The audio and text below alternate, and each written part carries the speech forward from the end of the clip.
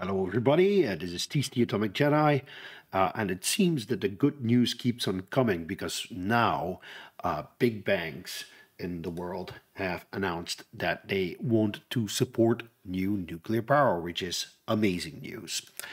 So let's see what's going on. First, we will go to the Financial Times, where you can see the news. So the world's biggest banks pledge support for nuclear power, and this is including the Bank of America, Morgan Stanley, and Goldman Sachs. That's the reason why I had Warren Buffett on here, because I believe that he owns at least one of these, or is the CEO at the mother company of at least one of these. And they do so to boost the COP28 goal of tripling nuclear capacity. Now, for those who don't know, we currently have roughly 500 gigawatts of nuclear capacity in the world. And if you want to triple that, that's 1,500 that needs to be not built. You need to build 1,000, but at least you need to build 1,000 gigawatts of nuclear power capacity. Translate that to nuclear power plants like an AP1000, that's like 900 something, 900 nuclear power plants that need to be built.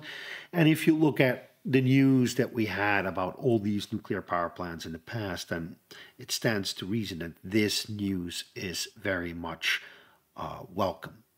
So what I'm going to do is I'm going to leave this link here down below so that you can read the news for yourself. But first, let's go through why banks weren't supporting nuclear, because that was a real problem. So first, I want to dish out a little bit punishment towards the people who believe that renewables can do it all, because I don't think that renewables can do it all, far from it. And the major problem with, especially in the West, was that in all these discussions about how to reduce carbon emissions, we tended to make the means the goal. So the means to reduce those carbon emissions was, the technology that you need to create the electricity that you were using that came from coal plants and gas plants and such. But also for the cars, for all the transportation that we're doing, and all the industry. Because in the end, still like 85 or 90% of all the energy that we put into mankind comes from fossil fuels. It's that big. So deploying renewables became a goal in and of itself. And with that came a lot of wishful thinking. So what you see is that there's a lot of people who are trying to model systems. They say, okay, listen, we use 100 terawatt hours a year, and if we build enough renewables to basically to generate those 100 terawatt hours per year, then we're all right. Now, the trouble is that renewables rarely produce power when there's actual demand. So you have a discrepancy between supply and demand. And in order to fix that problem, we said, well, we can store electricity. So what we're going to do is we're going to build a lot of batteries, and we're going to build a lot of hydrogen and such. And that's going to make our system match the need. So, and this in the end turns out to become a problem, because many people say, well, renewables are so cheap, you can't ever compete against renewables. But the trouble is, in order to make a reliable electricity system that supplies electricity to the customer whenever he or she or it needs it, you need to overbuild renewables to such an extent that there's a vast pool of capacity that is rarely ever used, which costs money. You need to attach all these renewables to a grid, and this grid has to be able to handle this overcapacity. So you need more cables, not just hook it into the system, but you also have to beef up the system in order to make sure that the system can handle all this oversupply when you need the extra supply to store into batteries and hydrogen. And in the end, what you see is we now have a couple of countries and states in the United States, for instance, that have done all this work, have invested heavily in renewables and in backup storage and all those things. And it turns out that those countries are paying more for electricity rather than less. So, having this renewables target, which we still have, just isn't smart and it isn't helping. And the last point that I failed to address here was if you look at these countries that have high renewable penetrations, it is not uncommon for you to see bankruptcies in industry. In the Netherlands, for instance, we had two aluminium factories. Both of them have gone bankrupt. And in Germany, we see the same process. So they have invested, I believe, well up to €1 trillion in renewables currently, and it simply isn't working. And they also killed their nuclear industry. So let's see. So what we just said, all we need is wind, solar, batteries, and hydrogen, and eventually some plugged hydroelectrical storage. If you look at the 100% renewable plans by Mark C. Jacobson, you can see that they rely heavily on pumped hydro storage. And this hype surrounding renewables was so big, so effective, that all these countries, all these states basically said, well, we are not going to bother with nuclear anymore because you see how much renewables we are building. Look at how cheap it is becoming. And basically what they were doing was they were underselling the value of nuclear. And you can see them in the screen right now. I mean, the high power density is something that people say, well, what do I care if I have 1 million square miles of desert? I just put the desert, I just blanket it with PV panels and I'll get my electricity. Whereas the nuclear power plant does the same work on the size of a postage stamp, basically. The resiliency, so you see that these nuclear power plants have a very high availability factor because they don't have high failure rates or they have low failure rates. And then the high availability, which is, it's the reliability argument. It is there when you need it. And finally, the flexibility, because this is something that people think that nuclear can't do, which is untrue. Nuclear is incredibly flexible. It can ramp up, it can ramp down. That some countries have rules against it doesn't mean that they can't, because there's plenty of countries where nuclear power plants do ramp up and down to follow the load. Why would you keep producing electricity when it's not needed? So then looking at it from a nuclear industry perspective, what was the problem there? The nuclear project cost overruns were accepted as the new normal, right? So if you brought up nuclear in any discussion, most people would then say, well, look at Vogel or look at VC Summers, look at all those plants, those cost overruns. They are now the most expensive power plants in the world. Yeah, they might be. But that doesn't mean that the next one will be the same or the next after that or the next after that. There's this assumption in these people that the nuclear industry doesn't learn from this, or that we as a species don't learn from this, which is simply not true. We do learn, and we do want to do better. And these badly managed post-Fukushima accident or projects, they simply had a lot of headwind that they had to contend with. So I've named the thing the Tohoku earthquake. That was basically the event that killed most of the nuclear momentum coming off the first decade of the 2000s. Back in 2007, the Dutch were planning 4 new nuclear power plants, for instance. If we look at the combined if you look at the coal page, these are combined operations licenses for new nuclear power plants. Most of those power plants that you see there that will never be built, or perhaps will be built if the United States actually pursues getting these plants built, despite what has happened. They were planned in the first decade of the 2000s. And there were other countries as well that were planning a nuclear renaissance. Even Germany was considering ending the nuclear exit at that time. But Angela Merkel, she folded when Fukushima happened. Everyone was freaked out.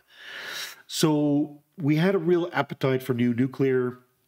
Fukushima happened and it petered out. That's basically what happened. So before we continue, this is the midway of the video. Please, if you would like to support me, you can do so on Patreon, for which you find the link in the bottom of this video. You can leave a comment because I really want to engage with you people, talk about this subject, which is tremendously important. And liking the video obviously is going to help push this video onto other people's feeds. So now, what has happened since? And we're talking about since Fukushima, and what we see now is we have invested so much money and so much time and so much effort into deploying renewables that it has become abundantly clear that they cannot carry the load alone. It might be technically possible, but it is highly unlikely that we will actually go the length we need to go in order to make sure that our demand can be met. Now, people understand, and I'm talking about smart people here, people from big tech, for instance, or people from big money, as we can now see, people in government, people in politics. They see that the gamble didn't work. They also see what it means to go all out on renewables. You can see vast swaths of deserts being filled with PV panels. You can see hundreds, maybe thousands of windmills propping up everywhere. You can see huge plans to build 70 gigawatts of offshore wind in the North Sea, for instance, which is a crazy plan. And what was going on during this time, the early adoption or the early real adoption of renewables, which was in the second decade of the 2000s, you first saw the Generation 4 movement, and then particularly the molten salt reactors, a push for a more reliable and safe reactor, one that was smaller, had less risk, was more easily managed. That got a lot of people, a lot of people going again, being enthusiastic about nuclear. This happened for me in 2012. Then you got the SMR movement, which gained even more momentum. So now you have the Gen 4 movement, you have the SMR movement that lays on top of that. People who are clamoring for the construction of BWRX-300, which is a boiling water reactor by GE Hitachi, but also people clamoring for the construction of the UK SMR, which is a small modular reactor that is being designed by Rolls-Royce. And that eventually culminated. So what you see now is that there is projects being planned left and right for these reactors. Generation 4 is still slow. Oklo is trying to do Generation 4. You have other molten salt reactor developers that want to do Generation 4. Abilene, Texas University is one of the leading universities at this moment. In this movement, you have Kairos. You also have TerraPower, obviously, who are also trying to do Gen 4. And they are trying to do SMR at the same time. And finally, what you see is that within this group of enthusiasts, even the big reactors have become accepted again, and there's enough reasons to be optimistic about all of them. Personally, I do understand the pros and cons of all these reactor types, but I think that we need to do them all. simply, I think that staying innovative, trying to find new things is always better than just doing what you did. We're not Russia. We have to improve. We have to do better. And yes, that doesn't mean that we need to build an improved version of the AP1000. I think that we need 100 AP1000s, or maybe even 1,000 if we can afford them, or if we have the time to build an EPRs, same token. But I also think that we need 100 X300s and 100 IMSRs and 100 ultra safe nuclear micro reactors with their graphite moderated, or what is it? It's not even graphite. It's something else. Silicon carbide, super safe fuel elements. Personally, I hope that this has become clear now. I am ambivalent to what is best. I think that the nuclear power reactor that gets built and gets reordered and gets built faster and even within budget next time is the one that we need. So make of that what you want. So what you see now happening is, after we've come out, now we have culminated, in a sense. We have the Gen 4 movement that has its momentum. We have the small modular reactor movement that has its momentum. We also see that now Olkiluoto has come online. Flamanville is now having nuclear fissions occur in its reactor core. Vogel has been completed. Baraka, the APR 1400 at the United Arab Emirates, they are now producing electricity. And what you see is that a switch has been turned.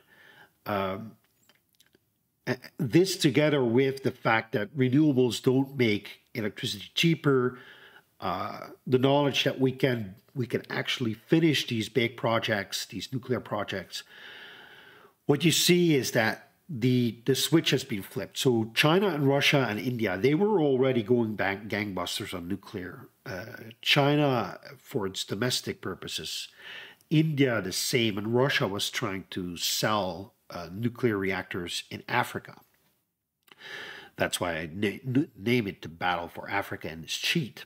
And then what you saw was that France said, okay, we are going to build 60 new EPRs. Canada said we are going to refurbish not only Darlington, but also Pickering, which are two really big nuclear power plants. And in Canada, they're now also building the first commercial SMR, the BWR X300, which is also situated at Darlington.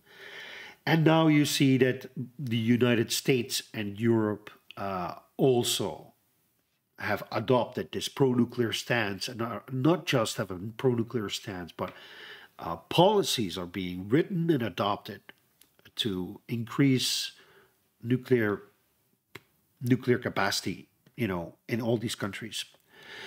So the tripling of the nuclear pledge, I think that's a key turning point. The pro-nuclear policies that you see happening in the United States, where they are clearly thinking about what can we do with our coal plants? Can we turn these coal plants into nuclear power plants? All the investment and R&D going on in SMRs. The fact that they are mapping the new nuclear potential, which I addressed in a previous video, where you could see that the potential for nuclear in the United States is huge. It's like well up to 300 gigawatts. And you can see that there is this new movement on the R&D front. So we're getting this. I believe it's the Hermes test reactor from Kairos. We're getting the molten salt reactor at Abilene, Texas University. But you also can see TerraPower, and I mentioned Oklo earlier. So there is movement. There is you see the potential. You see the momentum building up, and right now what we see is that the banks are saying, yes, we want to support this, and this is not strange, because intelligent people at these banks, they see what is going on. They see that companies who are trying to do really large renewable projects have serious troubles. They see that there's problems with offshore wind. They see that they also see that sun power went bankrupt, which was a huge solar PV factory in California, I believe. And they also see that despite all the investment, everything was supposed to get cheaper, but companies simply can't keep competitive in these renewable heavy areas of the world. So what do we need right now? And this is where I get really passionate. The projects. It all starts with the projects. We need tangible projects where people are working on the deployment of a new nuclear power plant somewhere. And I named the AP1000s, the CANDOs, the EPRs, the APR 1400s, whatever you can get your hands on, whatever is on offer today, whatever we can start planning and start trying to build. That's what we need to do. By the way, I do believe that building new nuclear power plants the same as much as possible is good. But if you look at China, for instance, what you see there is they also built a lot of different nuclear power plants, and yet they still got proficient in it. So I believe that simply doing the act of building the nuclear power plant and doing that with excellence in mind and trying to make sure that that's the best way of doing it is going to end up making each subsequent nuclear reactor that they build cheaper. I also want to break a lance for the Generation 4 reactors, for the small modular reactors. And finally, and this is the most important bit, we need companies that can deliver these projects on time and on budget. And for that, we need a lot of tooling up. A lot needs to be done in order to make sure that we end up building these reactors at speed, at a rate that is actually going to help us get rid of these carbon emissions, but also of air pollution and such. So the banks, they are finally on board.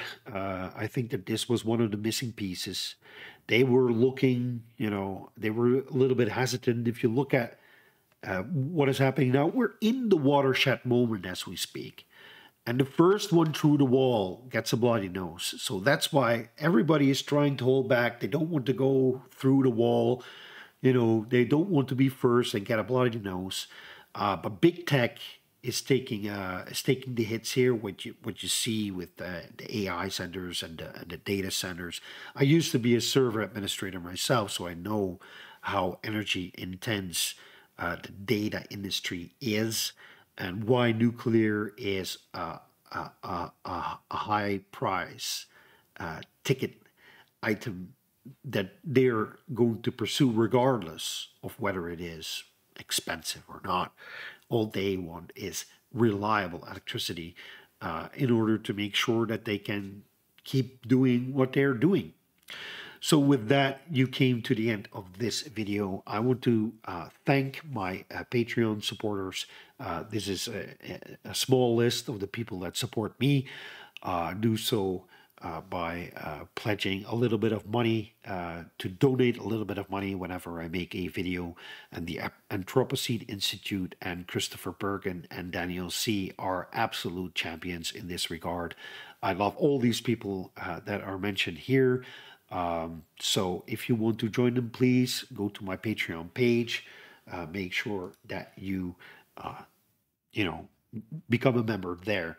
So, and on this screen, you can see, you can subscribe, you can see, you have another link to my Patreon, and there you see a video that you can watch right now. Thank you all for watching. May the strong force be with you. Bye-bye.